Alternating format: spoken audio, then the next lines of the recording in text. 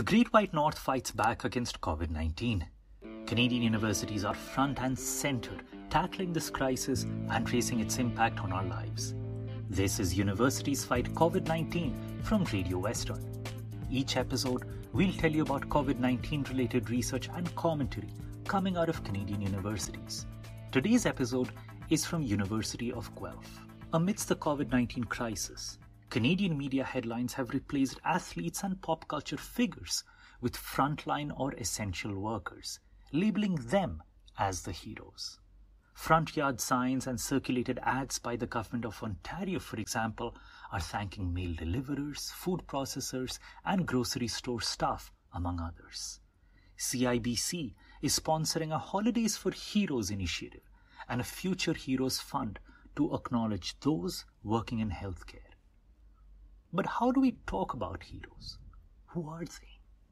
In Greek mythology, heroes are descendants of gods and mortals who are bigger, stronger, more beautiful than their common counterparts.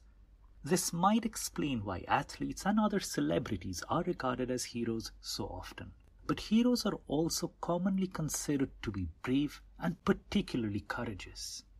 They'll go on journeys that have risks. They encounter danger, all while being far away from their comfort zones.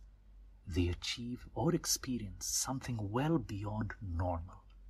And this particular understanding helps us realize why doctors, nurses, paramedics, transit operators, truck drivers, janitors, and grocery store staff, among so many others, are being regarded as heroes as they keep important services and businesses in operation.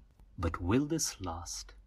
Companies and organizations were offering extra pay to frontline workers, an additional $2 per hour, for example.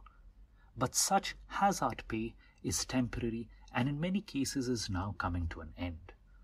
According to advertisements from the Ontario Medical Association, the Ontario government is asking doctors to wait on being paid for the delivery of healthcare.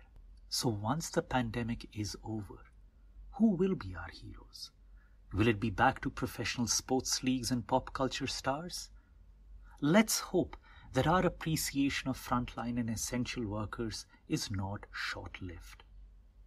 This story was adapted from Timothy Dewhurst's article, "In Pandemic Times, We Are Reconsidering Who Our Heroes Are," published in University of Guelph News.